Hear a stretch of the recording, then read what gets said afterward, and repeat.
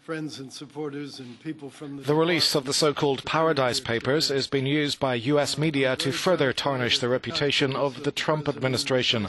The New York Times has accused US Commerce Secretary Wilbur Ross of retaining a business relationship with a Russian oligarch under US sanctions and the son-in-law of Russian President Vladimir Putin.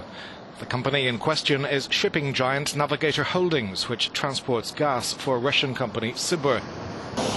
The main shareholders of Sibur are Putin's longtime friend, billionaire Gennady Timchenko and Kirill Shamalov. The US Department of Commerce declared that business relations with Sibur began long before Wilbur Ross joined the board of directors of Navigator Holdings. Sibur is not under US sanctions.